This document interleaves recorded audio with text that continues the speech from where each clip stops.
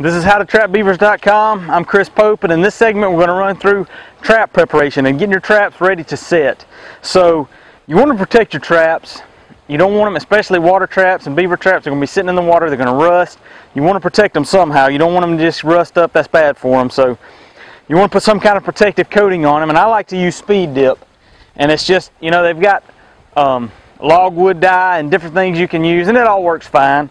I like speed dip. You mix it, a quart of speed dip with a gallon of gasoline or Coleman fuel, whichever you prefer. Whatever's cheapest is generally how I go by it. And so I buy it by the gallon, and I just mix everything up in a 5-gallon jug or a 5-gallon bucket. I can put a lid on it, keep it, and use it as I need it. I really like that. The 5-gallon bucket's big enough to put conibears in and treat them. So I just mix it up and you get a nice black looking dye. And then it's just as simple as taking your traps, and it helps. It sounds counterintuitive, but it helps to get a slight coating of rust on traps, especially if they're brand new, to make them take the dye easier. But you just dip them in the dye, let them sit for a minute, and these conibears are a little large. I've only got about a gallon mixed up here.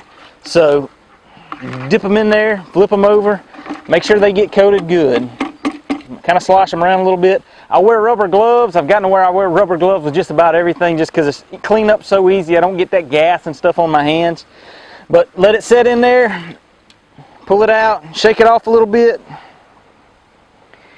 and then hang it up to dry. Now a lot of people are concerned with using speed dip, and you're mixing it with gasoline, and that's going to leave a foul odor on your traps. And you know, generally you want traps clean smelling, but the gasoline evaporates pretty quick. Once I hang them up, I leave them hanging for a couple days, a week, something like that, just to make sure that all the smell is off.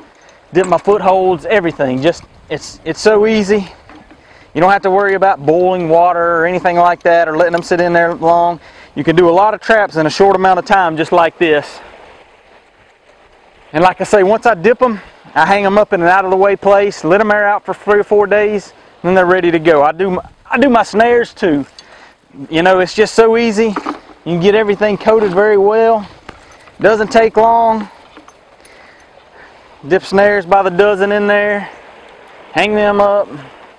Even trapping tools, my stabilizers, anything that can rust, I like to try to protect it as best I can. So stick my stabilizers in there, my trap setters.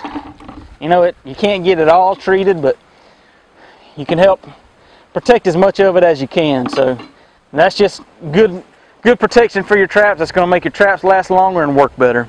And if you like what you see here, go check us out at howtotrapbeavers.com. We've got a whole YouTube channel that you can subscribe to. We've got a bunch of different videos, more coming on the way. Our goal is to teach you everything you need to know about catching beavers from start to finish. So if you've got any questions, shoot us a question at questions at howtotrapbeavers.com. Go check out our website, leave us a comment on YouTube, let us know what you think about it. Thanks.